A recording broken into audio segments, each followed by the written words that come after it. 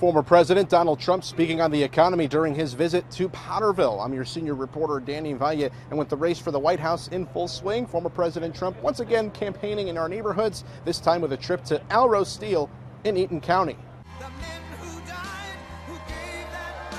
Former President Donald Trump bringing his campaign back to mid-Michigan on Thursday, this time giving a speech about manufacturing, inflation, and the economy to hundreds inside Alro Steel in Eaton County. I will be the American energy president. I'll be a president for a lot. I'm going to be the automobile manufacturing president too. You watch. Trump criticized electric vehicles, claiming that they're taking jobs away from auto workers in Michigan.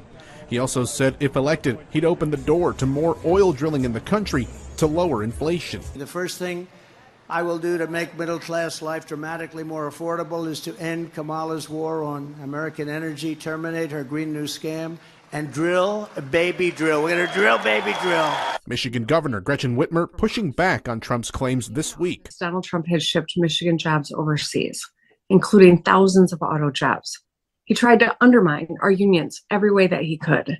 And now he's got a plan that would supercharge inflation and raise taxes on Michigan families. The former president also bringing up reproductive rights, supporting IVF treatments for families. I'm announcing today in a major statement that under the Trump administration, your government will pay for, or your insurance company will be mandated to pay for, all costs associated with IVF treatment, fertilization for women, IVF treatment. He also continued attacks on the Biden administration, saying the country needs a better option in the White House. We're going to make America great. We're going to make America the production capital, manufacturing capital of the world, and it's going to happen very fast. I hope you're going to go out and vote for me, because honestly, if you don't, our country is finished. Now for Trump, this is the second visit to mid-Michigan from the Republican presidential candidate after visiting Howell last week. Democratic nominee Vice President Kamala Harris has yet to make it to our neighborhoods, but that could change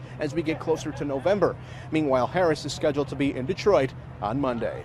In Potterville, I'm Danny Valle, Fox 47 News.